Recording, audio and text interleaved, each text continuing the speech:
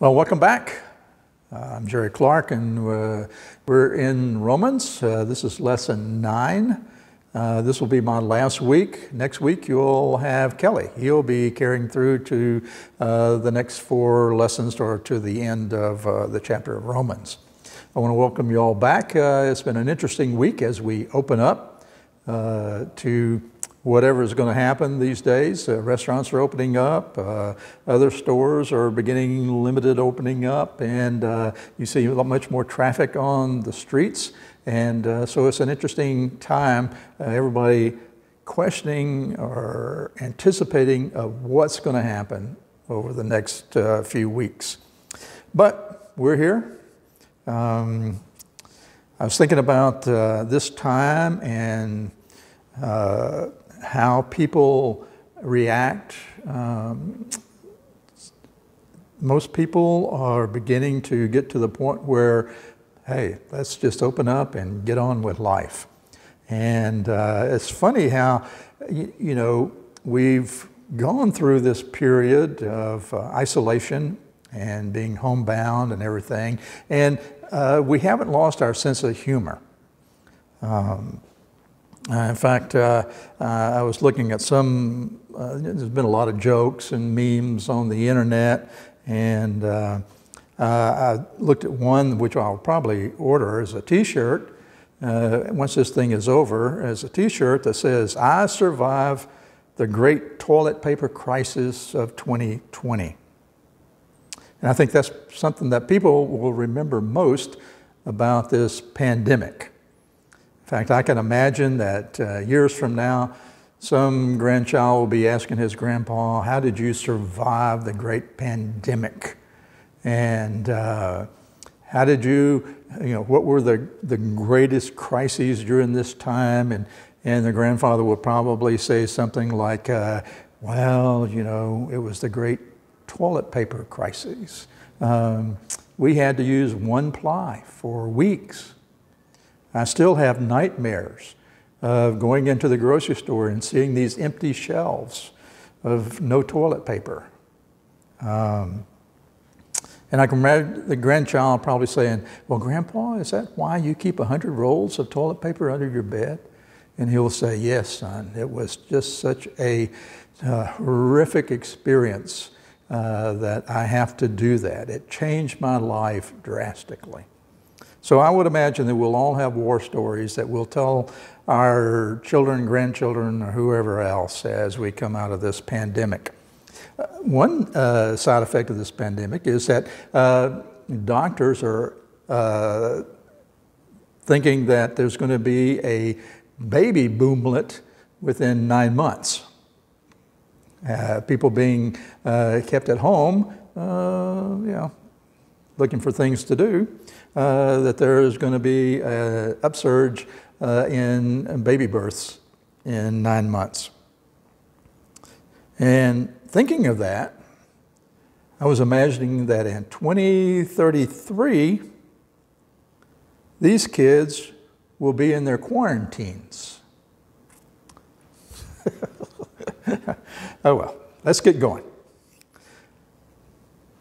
We talked last week about the Holy Spirit, how the Holy Spirit gives us meaning to our being adopted into God's family. How the Holy Spirit testifies together with our spirit that we are God's children. How the Holy Spirit is our down payment, our deposit on our glory to come.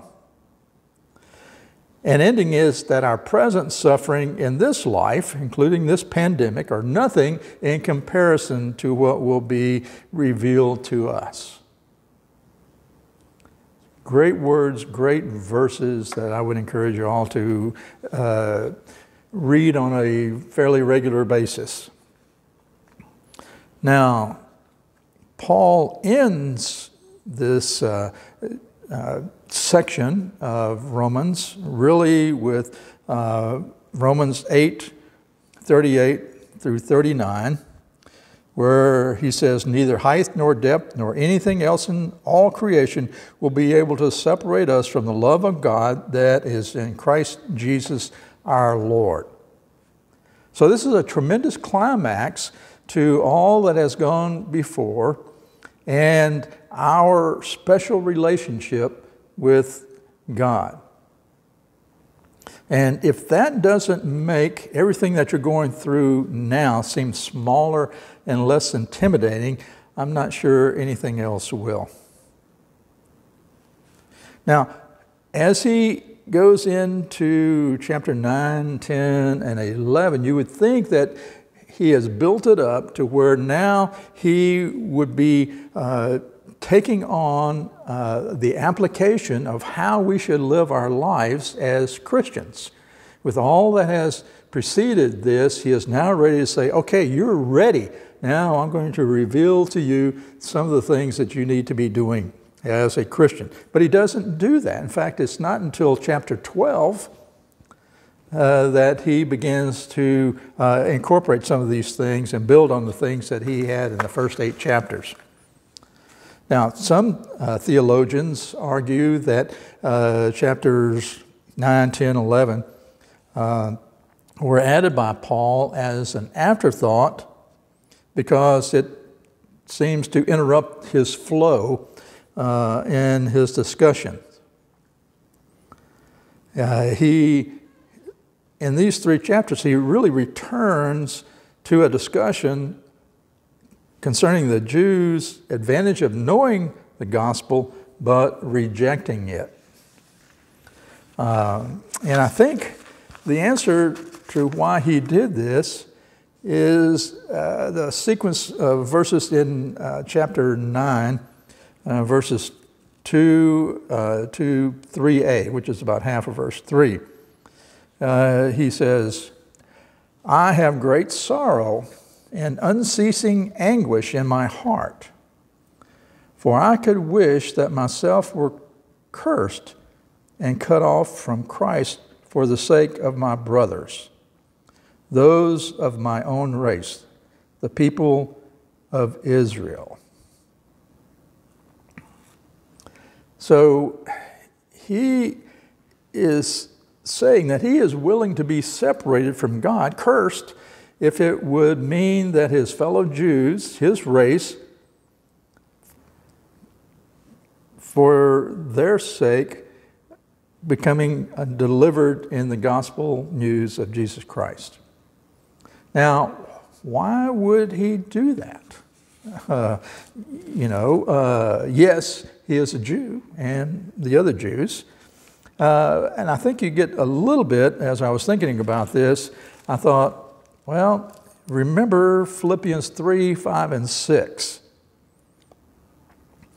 or 3, 5 through 6, where it says that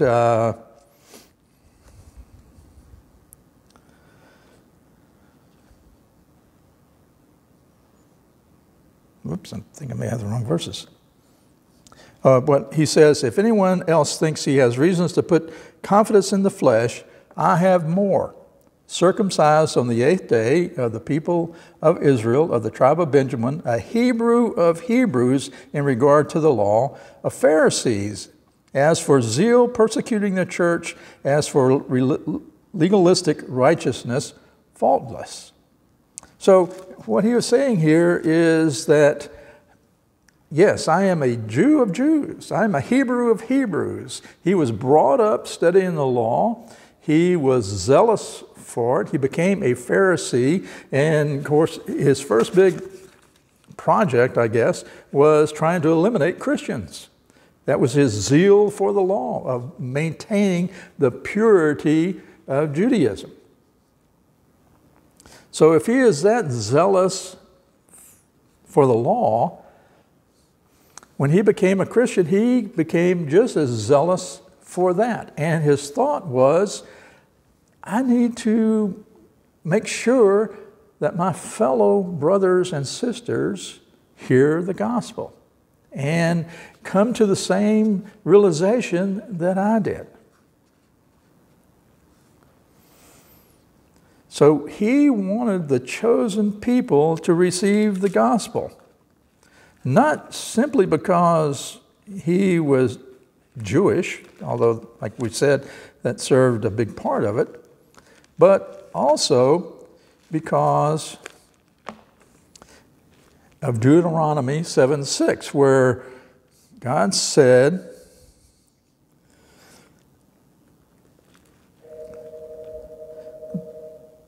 in verse 6, "For you are a people holy to the Lord your God. The Lord your God has chosen you out of all the peoples on the face of this earth to be his people, his treasured possession." So Paul is pointing out that God has chosen them. They are his treasured possession. He doesn't want to lose any of them. And so he wants to make sure that in his spreading of the gospel, now he was primarily spreading the gospel to the Gentiles, that he wanted to include the Jews. And of course, whenever he went to a new town, the first place that he went to was the synagogue, and he preached to the Jews. And he said, again, looking at chapter 9 and verse 3, the rest of that verse through verse 5, it says that the people of Israel, theirs is the adoption as sons, theirs the divine glory, the covenants, the receiving of the law, the temple worship, and the promises. Theirs are the patriarchs, and from them is traced the human ancestry of Christ, who is God over all, forever praised. Amen. So he is saying the Jews had everything. God gave them everything. He gave them the laws, the covenant, the promises. He took care of them. He sacrifices that they did, and everything that he gave them was to lead them to the gospel, to righteousness. Well, what happened? Well, if you look in chapter 9 and verse 30, Paul says, "What then shall we say? That the Gentiles who did not pursue righteousness have obtained it, a righteousness that is by faith. But Israel, who pursued of law of righteousness, has not attained it." Why not? Because they pursued it not by faith, but as if it were by works. They stumbled over the stumbling stone. That is written, "See, I lay in Zion a stone that causes men to stumble and a rock that makes them fall, and the one who trusts in him will never be put to shame." So who is the stumbling block? Jesus, the Christ, and what he did on this earth to redeem us. The Jews, the nation of Israel, would have been perfect for recognizing the coming of Jesus. But they began believing that upholding the law through obeying the law, through works, was the way to proclaim righteousness. Their works built around observing all of God's laws, plus 603 others that they included, as a way of obtaining righteousness.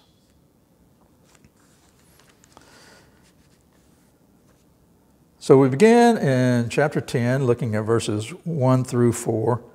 He said, "Brothers, my heart's desire and prayers to God for the Israelites is that they may be saved.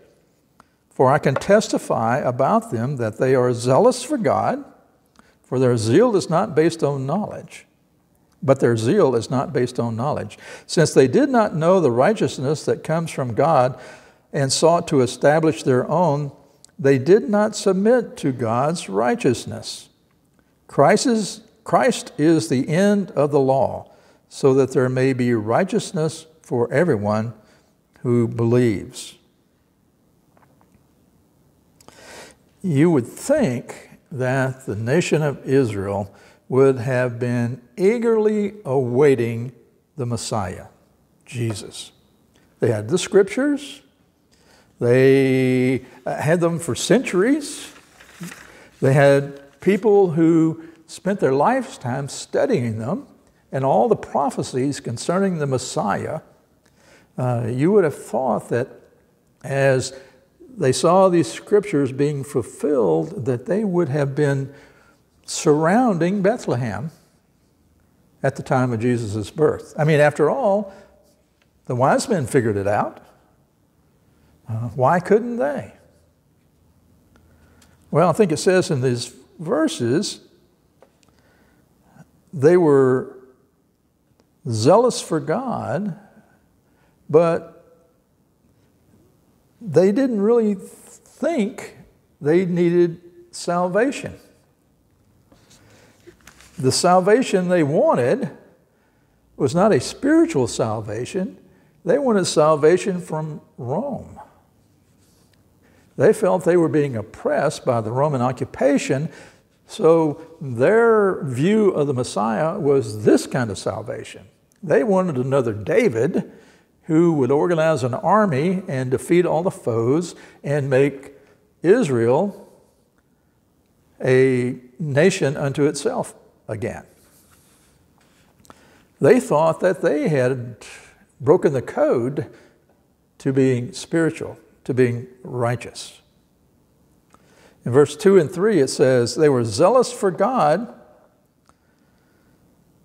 but they tried to establish their own righteousness through working to obey the laws. In essence, they were saying, if I can only be good enough obeying God's laws, then I will be considered righteous by God.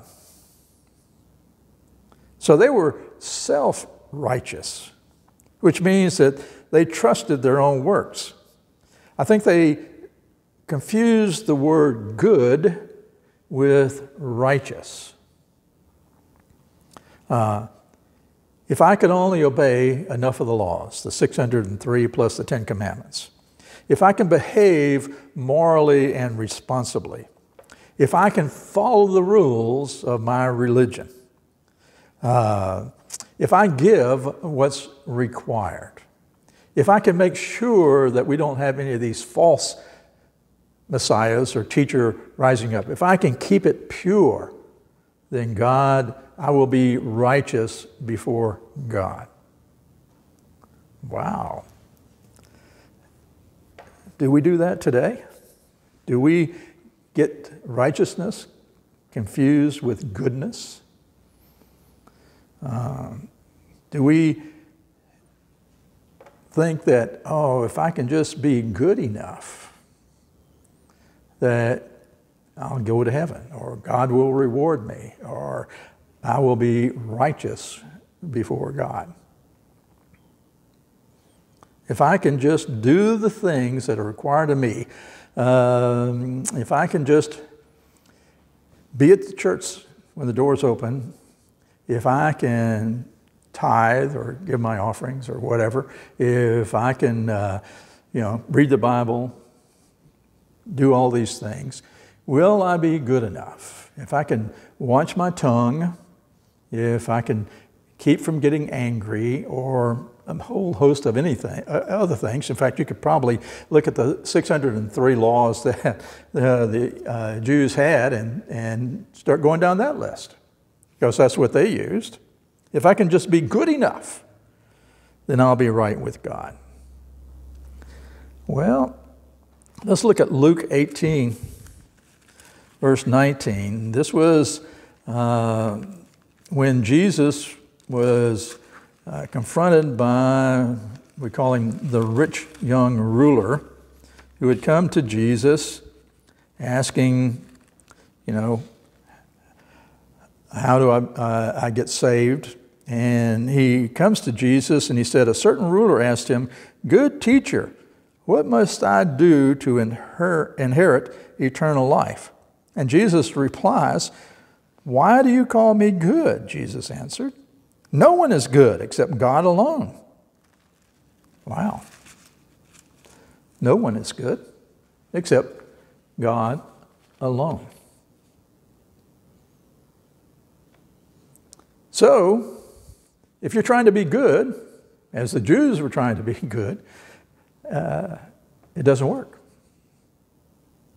Jesus has already said, it ain't going to work. Because no one is good except God. Only God is good in every sense. So let's look as he continues in chapter 10, verses 5 through 7. Moses describes in this way the righteousness that is by the law. The man who does these things will live by them. But the righteousness that is by faith says, do not say in your heart, who will ascend to heaven, that is to bring Christ down, or who will descend into the deep, that is to bring Christ up from the dead.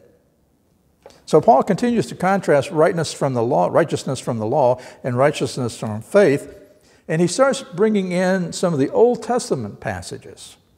Because remember, the Jews, from a very young age were taught the Scriptures. They knew these verses and events that Paul was talking about.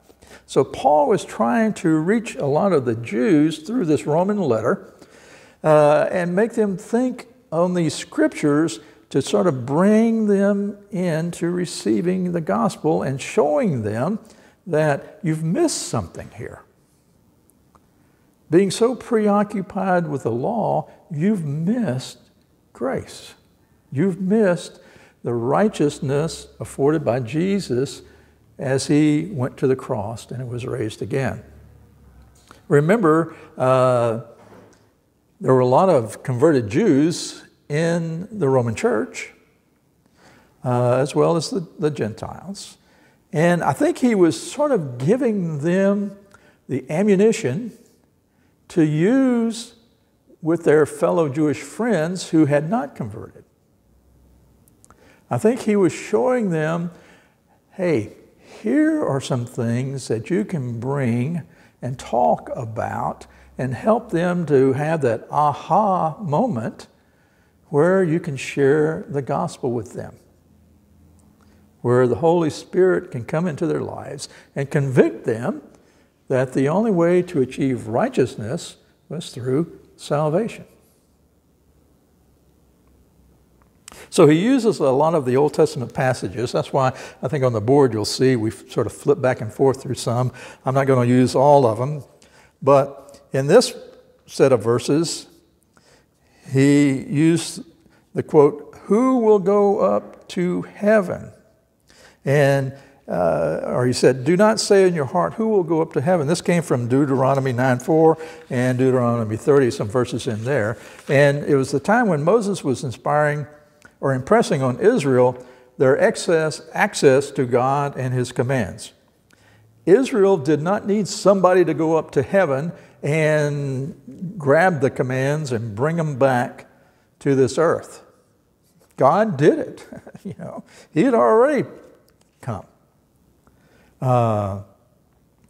And he subtly reminded the Roman church that Jesus had already come down from heaven. Jesus, just as God came down and gave Moses the 10 Commandments and the other laws, Jesus has come down and fulfilled the law. Next, Paul asks, who will go down into the deep or the abyss? That's from Deuteronomy 30:13. His point is that Jesus had already been raised from the dead, so no one was needed to bring him back. What he's saying here is it had all been completed. There was no need to, go back up to heaven and get something extra and bring it back. There was no need to go to the depths and get something extra and bring it back. It was all there. It had been completed through Jesus Christ. And Paul is telling the Jews that through the Old Testament scripture that Jesus was the completion of God's work. Nothing further was needed. He had come to fulfill the law. So in Romans 10, verses 8 and 9, Paul continues and says, but what does it say? The word is near you, it is in your mouth and your heart. That is the word of faith we are proclaiming. That if you confess with your mouth Jesus is Lord and believe in your heart that God raised him from the dead, you will be saved. That's a verse most people recognize, that verse 9.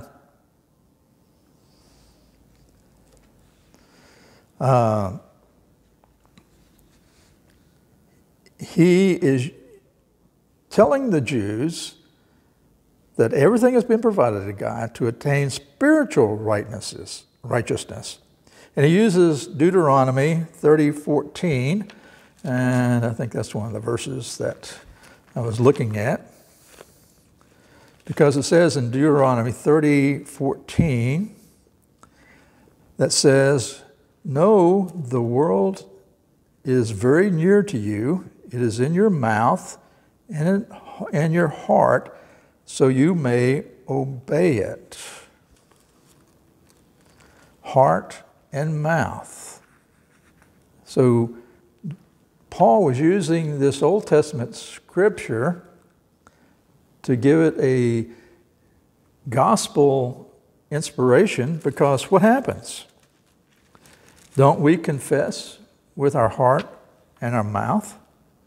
You know, it's not two separate processes in the two separate steps in the process of salvation, but it's two aspects of a single confession. Now, the word confess here means to agree that something is true. And in fact, when we look at this verse in Romans, where it says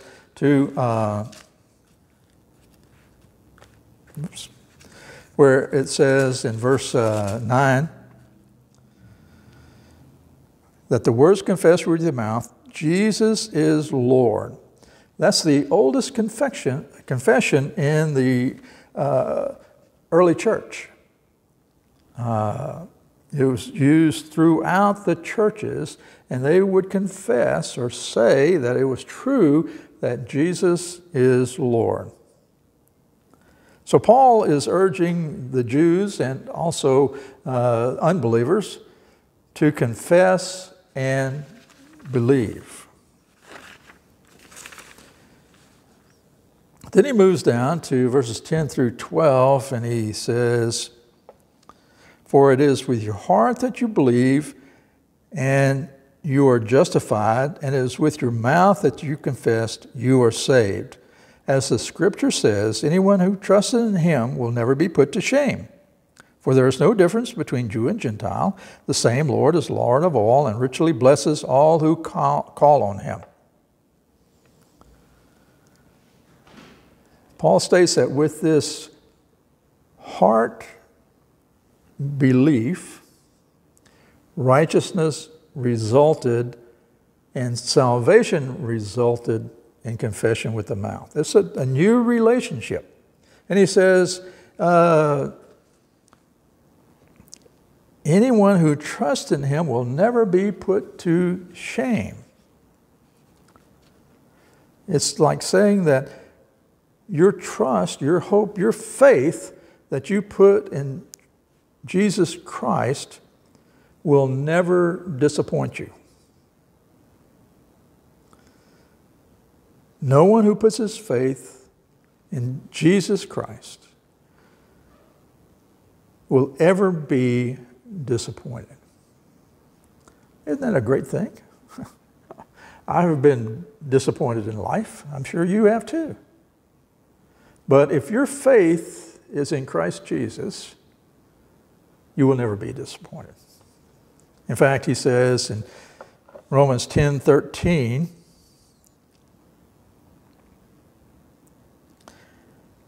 "For everyone who calls on the name of the Lord will be saved." And this comes out of the Old Testament. It's Joel chapter 2, verse 32.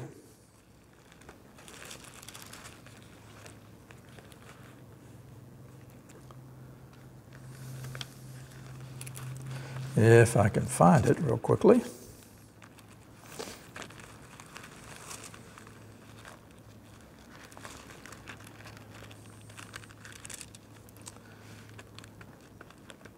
Well, I won't continue looking. I thought I'd marked it, but maybe I didn't. But anyway, what it says almost the exact same words. It was saying that everyone who calls on the name of the Lord will be saved. It was a phrase out of Joel 2:32 at the end of the description of God pouring out His Spirit on the day of the Lord. The same verse was used by Peter on the day of Pentecost to explain the coming of the Holy Spirit. Because everyone who calls on the name of the Lord will be saved. Now Romans 10, 14, and 15.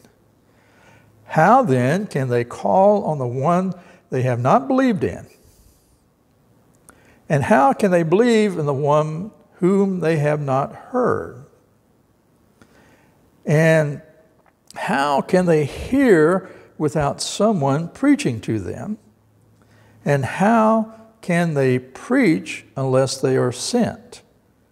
As is written, how beautiful are the feet of those who bring the good news. Now, this is based on Isaiah 52, verse 7,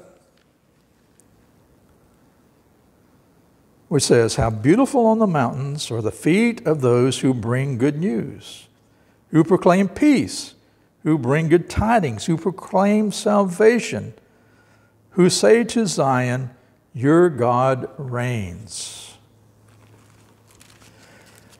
It was part of the prophecy, and when it was originally written, that brought news of Israel's deliverance from Babylonian captivity. Later, it was used and applied to the coming of the Messiah. Now, Paul is using it really to apply to the spreading of the gospel. Because he was saying, how can anyone call on the one who they have not believed? And how can they believe if they have not heard? And how can they hear without someone talking to them or telling them about or preaching to them? Someone tell them about Jesus if they're not there, if they refuse to go. So the spreading of the gospel. And then he ends it with saying, how beautiful are the feet of those who bring the good news.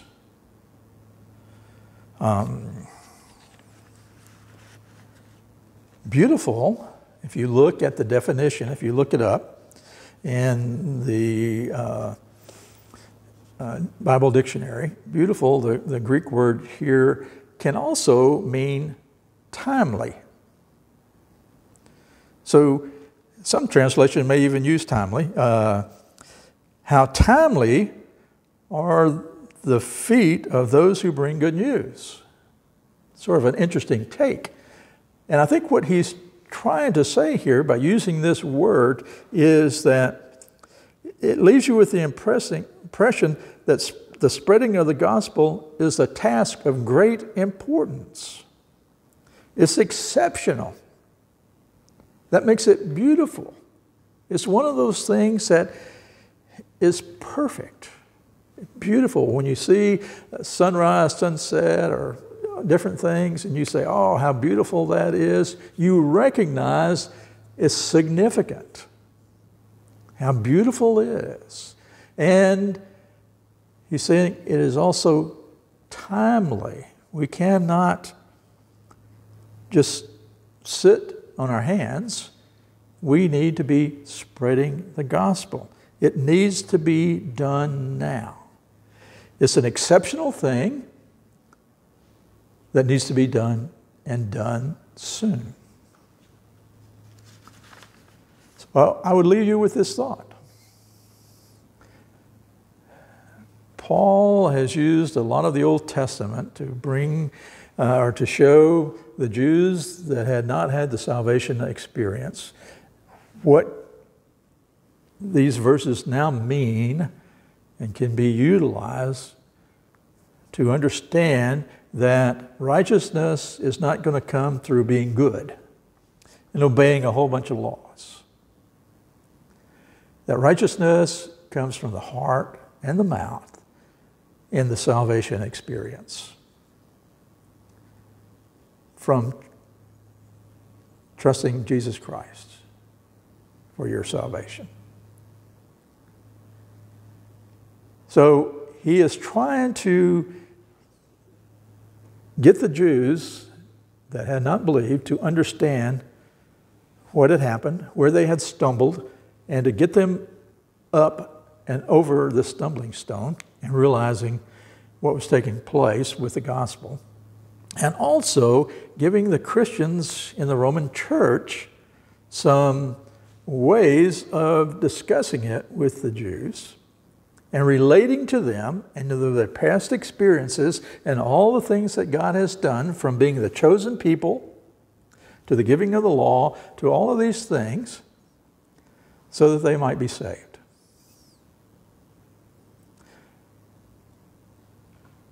So as we read these chapters, it impresses upon us today, 2,000 years later, that there are people who have never heard the gospel. There are people who maybe don't understand what the gospel really means. And it's incumbent upon us as Christians to take this beautiful and perfect faith that we have and share it in a way, in a timely way, to help people make that decision with their heart and their mouth to become Christians. So I'll leave you with that thought today. And like I said, I'm glad that I have been here the last 4 weeks. And I'm sure Kelly will do an outstanding job too. So be praying for our church as we move this Sunday to having services again between 9:30 and 10:30 by reservation.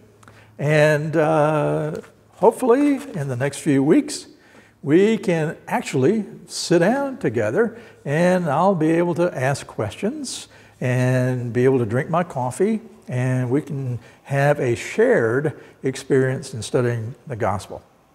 So let me pray you out of here. Heavenly Father, we just thank you for this time that we have together.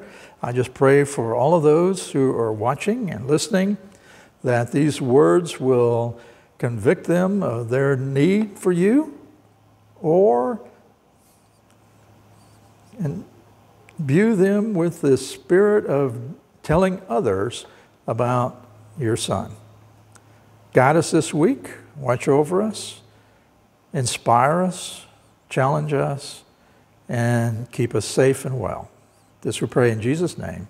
Amen. Thank you.